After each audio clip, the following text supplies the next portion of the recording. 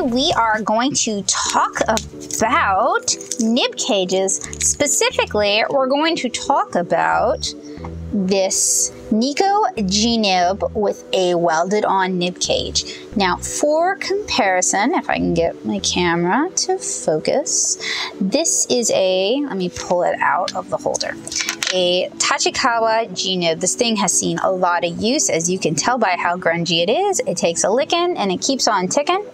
I find that Nico performs pretty similarly to Tachikawa. The G Nibs themselves look very, very similar. The ink cage, which has been welded on, it's actually an aftermarket mod, and I picked this nib up at Paper and Ink Arts here in Nashville, Tennessee.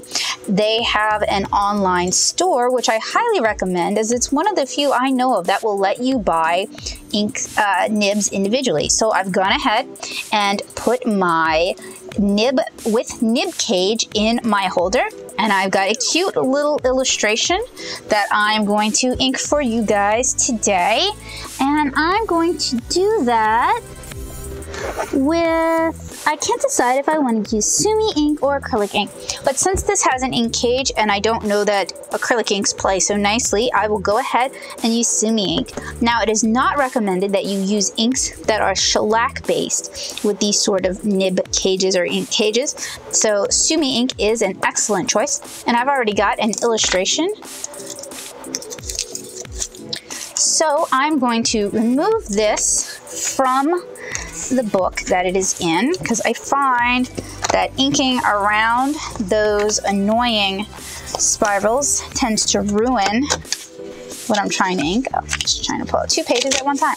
And I'll just use this next page as my scrap paper, because it's important when you're inking with a dip pen that you have some scrap paper, clean water, and a paper towel handy. So even though you guys can't see it, do rest assured that I did come prepared. And this is not an inking tutorial, but if you are looking for that, you can find those in my Advanced Inking Techniques playlist. Highly recommend you check it out. I do show you guys how to ink with a G Nib. So I've got my clean water, I've got my scrap paper, I've got my ink. I kind of want to use a dinky dip though, because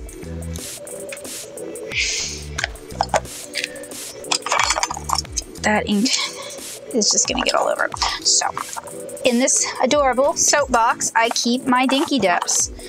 And I've got all sorts of ink in these cute little pots, and this is something else that I picked up at Paper and Ink Arts here in Nashville.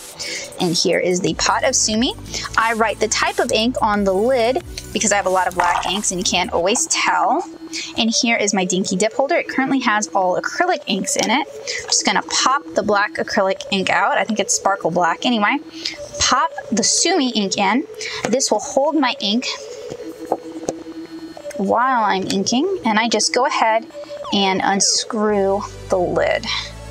And before we get too far, I should probably go ahead and disclaim that Paper and Ink Arts is not a sponsor of this channel, nor is it a sponsor of the blog or me as an artist, but I do appreciate that they are trying to serve an underserved community, and I do appreciate their customer service and their attention to detail and quality. So I'm just a happy customer.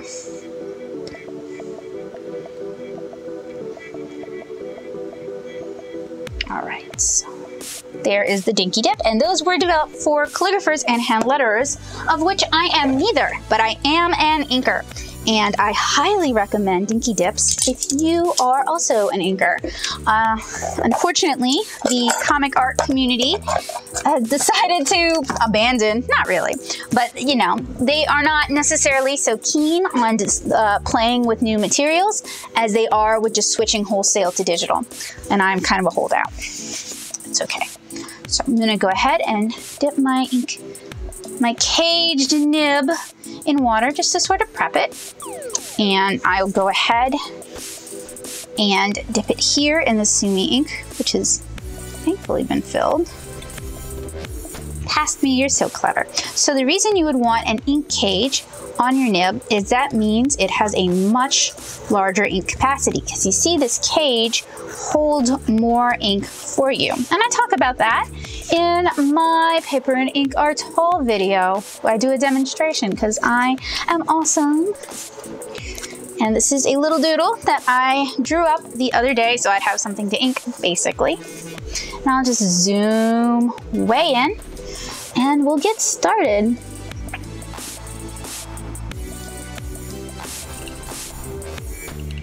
And I am inking on Canson mixed media paper, which definitely has a texture.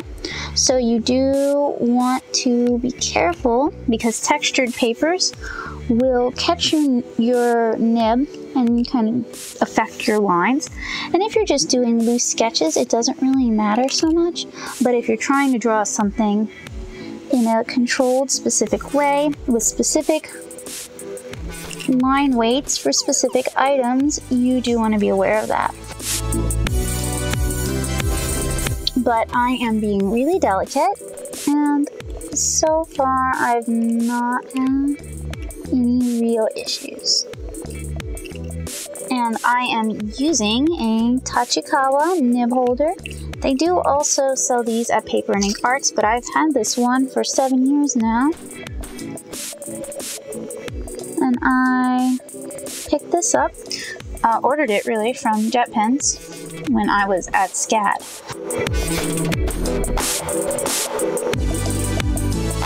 And something to keep in mind when you're inking with nibs is they lay down a deposit of ink rather than a line of ink. So they do take longer to dry. So I'm working around those wet areas as much as I can. I'm also rotating the paper quite a bit. This is so I can get the best angle possible for each line that I'm drawing.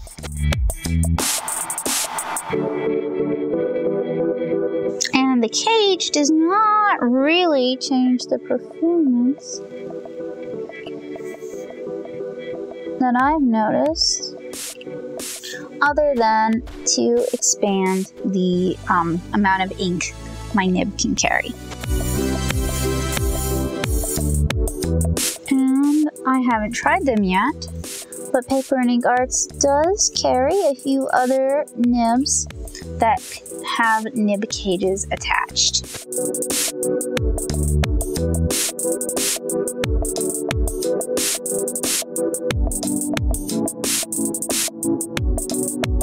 I'll zoom out a little because I am moving around a bit now, and I don't want to go off camera.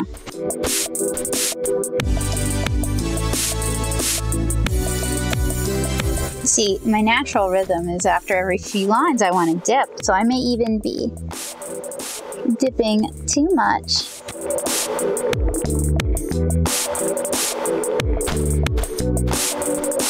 I just noticed that I didn't really draw her fingers in here, so I will sketch them in carefully.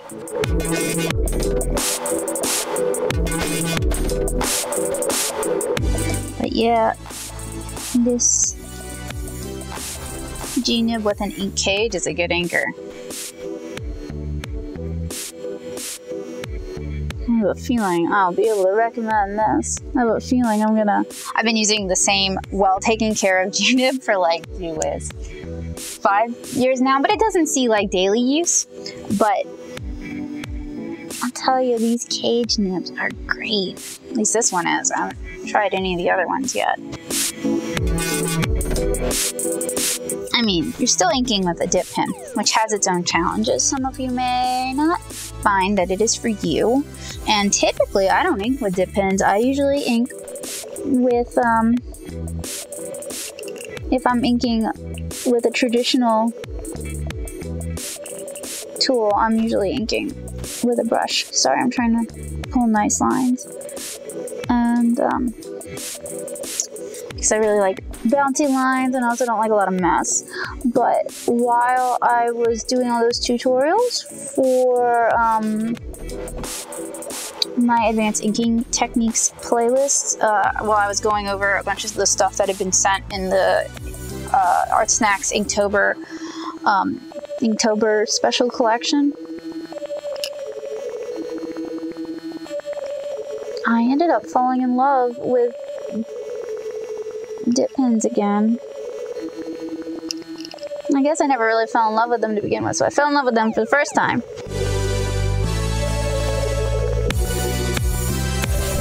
So, and then that sort of led to an interest in fountain pens, because I was like, I want to be able to do nib work on the road, and that led to me modding my own fountain pens.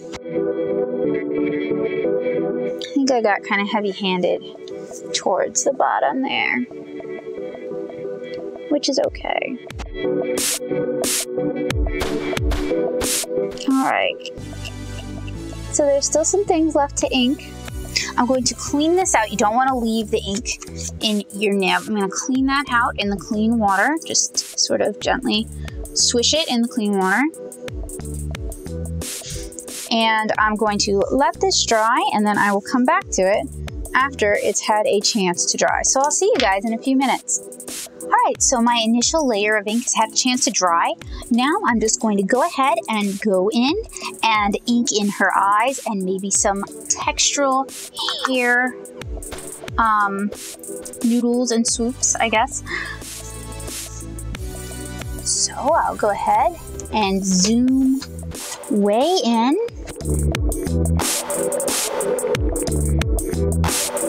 So one of the reasons I prefer a brush is when I'm inking eyelashes like this, it tends to cut the paper and then blob, as you can see over there.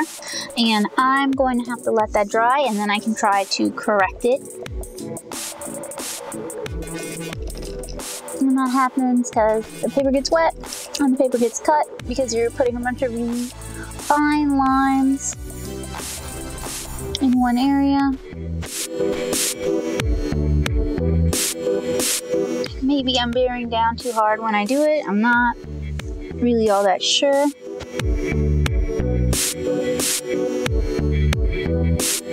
But it's something that is always problematic for me. So if you have any tips, maybe I should do it like one eyelash at a time and let it dry and then come back to it. But anywhere I'm trying to do a lot of detail with a pointed nib or a dip pen nib, it's always a problem.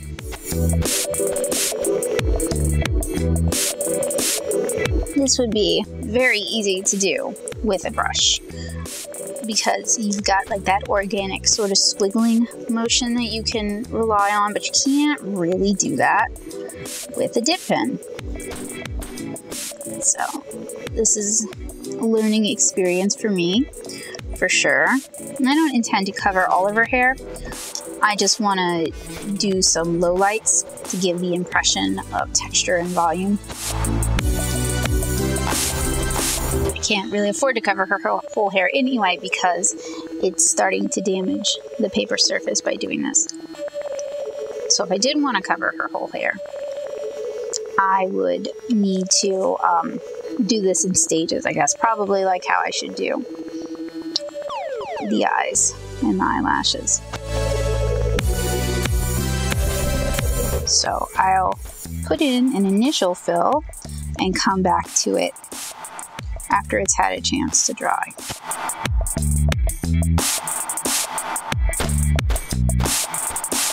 And I'll start in with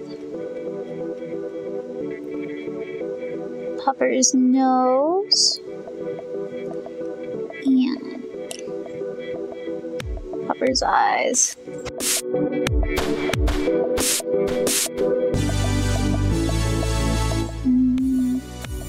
Fix her eyes just a little bit.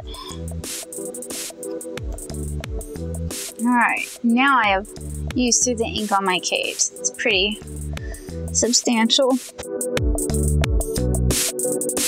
Held a pretty substantial amount, sorry. Sometimes it's hard for me to ink and talk. So if you're not using paper that's really sturdy enough, it will start to buckle from all the scratching and all the water you're putting on it. And I am using Canson's Mixed Media XL paper, so it's their cheap mixed media paper. I see a lot of YouTubers use it, and I usually will use watercolor paper. Even inexpensive watercolor paper tends to be very heavy compared to mixed media paper, or I will use pretty much just watercolor paper or Bristol. But I see a lot of YouTubers use the XL, so I was like, I want to find out for myself, and it's okay, but it doesn't work as well as, say, a heavy-duty watercolor paper, or even a cheap watercolor paper. Even Canson's XL watercolor paper would be better than this, because it's about 140 pounds, so it's kind of thick. Little thicker than cardstock, and this is really more like thick sketchbook paper, and it has about the same amount of texture as thick sketchbook paper, so it's not taking the nib super well. Definitely having some problems. It's okay though, that's why we research and review things and we share our experiences, so maybe someone else will use a different paper. I think I'm almost done.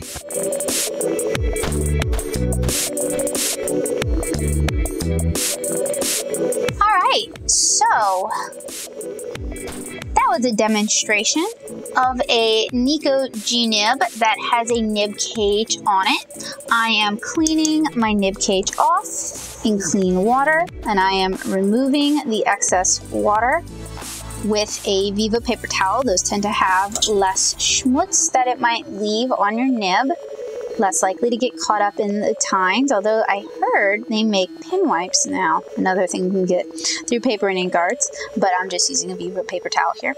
And I'm just carefully cleaning my nib, because these do require a little more care, and they are a little more expensive. I paid $5 for this nib, which I don't consider a problem because two reasons. One, like I told you guys, I've been using the same Tachikawa G for 5 years.